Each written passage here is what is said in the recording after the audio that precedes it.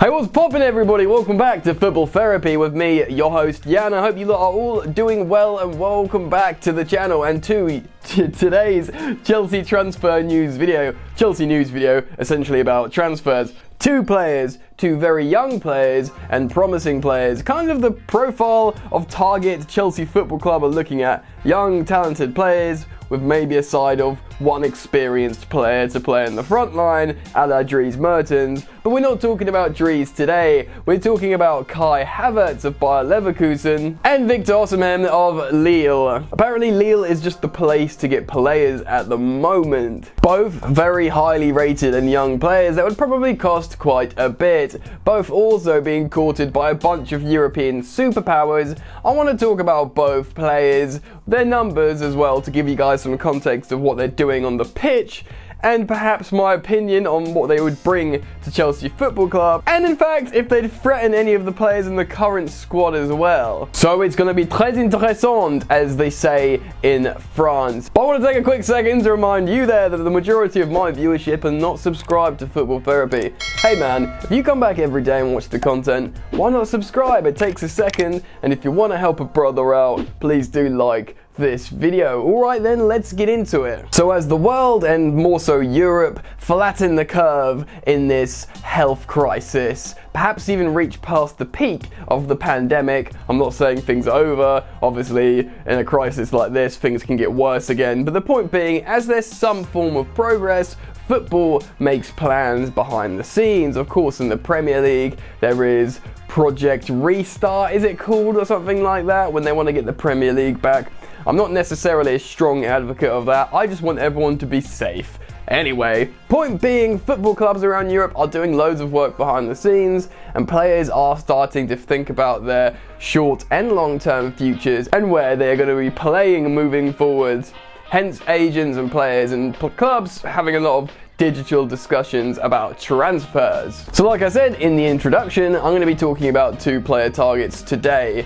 Victor Osimhen was one, and also Kai Havertz. But let's start with Kai Havertz of Leverkusen in Germany in the Bundesliga. Havertz is a 20-year-old German international attacking midfielder. Now, his name has surfaced before when it comes to being linked with Chelsea, but over the last kind of day or two, it's happened again across the headlines. Obviously, a very, very highly rated player, and might I say too, an absolute beast on FIFA 20.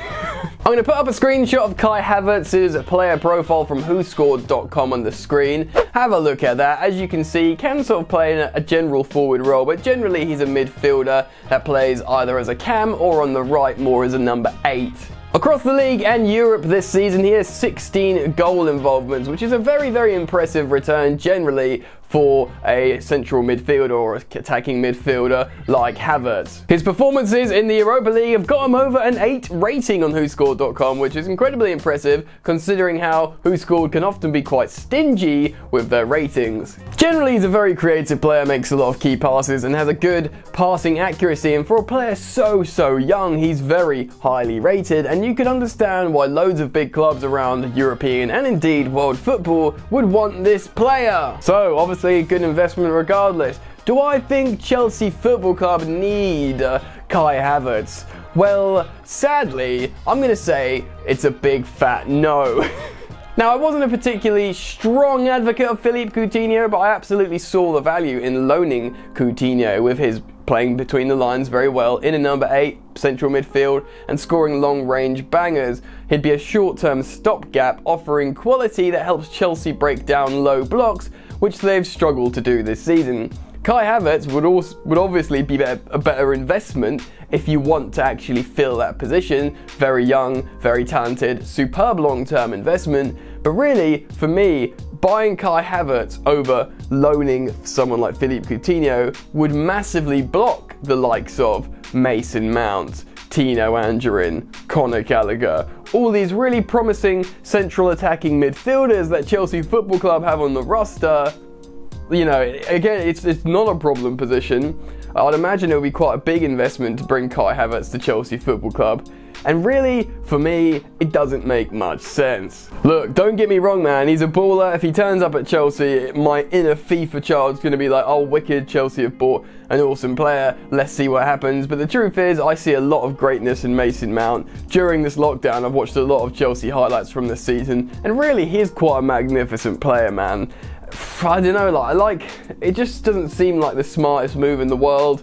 We'll have to see what happens though, but I probably think it's actually an unlikely purchase. So let's move on to the next player of this video, and we all know that a problem position at Chelsea at the moment is, of course, backup striker, another striker to challenge Tammy Abraham. Basically, someone to play in the centre forward position that you can count on to score goals, who isn't Tammy Abraham. Of course, over the last few months, I've spoken of loads of striker targets on Football Therapy, and I have mentioned Victor Osimhen before, but let's talk about him today because he surfaced yet again in the football news media world. Liverpool have joined the fight with all the other clubs who want to sign the centre forward. Another youngster, the 21-year-old Nigerian international, is playing away in Ligue 1 for Lille and is a baller. Remember, he scored against Chelsea only this season in the Champions League, and what a lovely goal it was too. I'm going to put the Who Scored graphic of his stats on the screen now so you can take a look, but as you can see, young Victor has a decent amount of goals this season in what isn't a really powerful side in Lille. 17 league goal contributions is very handsome at that point of the league indeed, considering the team he's playing for. And across club and country, the young centre forward has 26 goal contributions in all competitions. Generally very impressive indeed, remembering how young he is, and looking at some of his goals, he looks like a pretty, I don't want to say elite marksman, but a promising young striker. Another real positive sign is that in Ligue 1 he's won 4 man of the matches as well, which is a very handsome return indeed. So generally he looks very, very promising. But Chelsea aren't the only club in for this player. Obviously Liverpool, Man United, all the names, all the clubs that wouldn't mind an extra centre forward have risen to the surface. The sort of price being touted for the player at the moment is £60 million, which is, I don't even know anymore. If Moussa Dembele of Lyon's 80 million, all bets are off. Do you know what I mean? I don't know what the case is, but to be serious for a second, with the pandemic, you can imagine transfer fees all going down. So what do I think? Would I like this player at Chelsea? Probably yes. At this point, I think both Moussa Dembele and Victor Osimhen would both offer Chelsea pretty much what they are looking for in terms of a rotational backup striker. It is interesting, the media saying Liverpool have joined the race. Where does that leave them with Timo Werner? Is Mane going to go? Is Werner going to play on the left? Are they just going to have loads of strikers because they're the best team in Europe at the moment? Maybe. But he is one of those players that you think would move. Chelsea, of course, are still looking at Gabriel, the centre half of Lille. They've been negotiating with them and the player for a while to sign him essentially. Can they double swoop, as all the headlines say, and get both players in one window? I don't know, maybe. Maybe like clubs, if they can make a decent amount of money in what is a world health crisis, they will sell 2 players. Maybe Lille will back themselves to stay in Ligue 1 regardless and see an opportunity to make loads of money. Anyway, what do you guys think? I really want to get your opinions on both these players I've spoken about in today's video. So get down into the comment section below, express your thoughts on both Kai Havertz and Big Vic of Lille. I want to know, would you take both of them? Would you take neither of them? Let me hear it. And also, if you've enjoyed the content today, guys, I'd urge you to like this video and of course subscribe if you're new. We are so close to 50,000 subscribers, man. I can almost taste it. And if for some peculiar reason you want to see more of me, why not head over to Yan's Yard, my sister channel, where currently I'm playing FIFA every single day live at 6 PM. So the link will be in the top of the description for Yan's Yard, my second channel. Go check it out, give it a sub, and hang out with me every day on FIFA 20. That's it from me, you lot. You enjoy the football that's not going on at the moment, and I will see you later, mate.